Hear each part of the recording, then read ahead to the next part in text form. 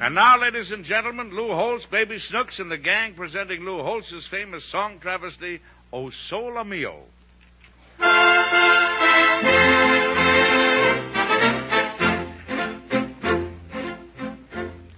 They say that Dr. Brown fell down in a well and broke his collarbone. It serves him right. He should have tended to the sick and let the well alone. Oh, soul of me. Oh, soul of me. Oh, soul of you. Oh, soul of you. Ha-cha-cha, ha-cha-cha. Ha-cha-cha, ha-cha-cha. Dig, dig, dig. Dig, dig, dig. Well, all right. All right. Well, all right. And now we hear from Snooksy. A man got killed in a very funny way. He was my Uncle Andrew Glow. He threw his cigar out the second-story window, but he forgot to let go. Oh, soul of me. Oh, soul of me. Oh, soul of you. Oh, soul of you. He forgot to let go. He forgot to let go. We won't see him anymore. We won't see him anymore. Ta-ta. And here is John Boles. I know a guy that leads women on and on, then leaves them in the dark like a traitor. Still the women keep following him night and day. He's an usher in the Paramount Theater. Oh, soul of me. Oh, soul of me. Oh, soul of you. Oh, soul of you. Usher, usher, usher. Usher, usher, usher. Paramount. Paramount. Diddle-doo. Diddle-doo. And here comes Lalganga. I'm an echo. Prodanatsa korodina, pure labaza, benitsap men krank in a book. He says, there's one thing that puzzles me. I can't figure it out to save my soul. Muradana sonagin, the viola, vona, marda, shaken in a home.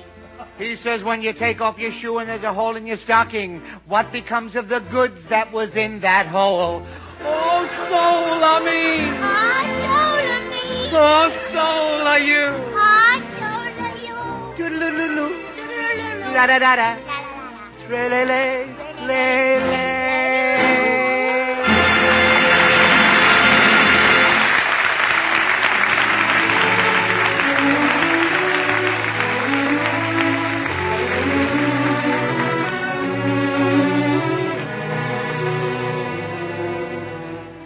Tonight in our concert hall, Meredith presents the 9th new American composition, the world premiere of an American minuet written especially for this series by Harold Arlen, the famous composer of the Wizard of Oz music. All right, Meredith, Harold Arlen's American minuet.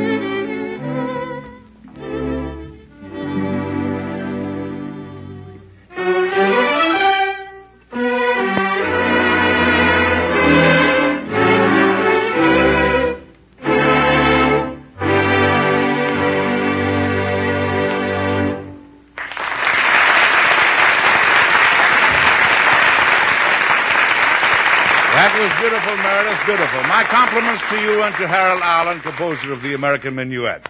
It will be of interest to all the patrons of the concert hall to know that the popularity of the new American compositions has been so great that the Robbins Music Corporation has decided to publish them all in one volume.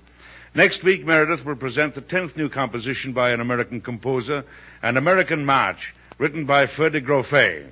And also next week, we have a very special treat for you. The lovely MGM star Ann Southern and William Gargan and the Damon Runyon Joe Turp story. I'm sure you'll agree these two stars will do a grand job of it.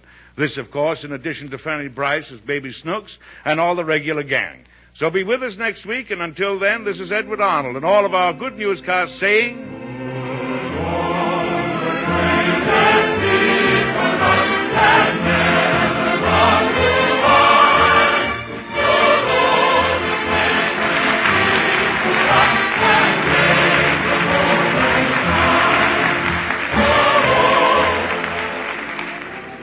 This is Warren Hull reminding you that your only ticket of admission to these good news broadcasts has been your loyalty to Maxwell House Coffee. May we continue to deserve that loyalty and support during all the days of the year to come. And now, good night, good luck, and a Happy New Year to each and every one of you from the makers of Maxwell House, the coffee that's now, more than ever, good to the last drop.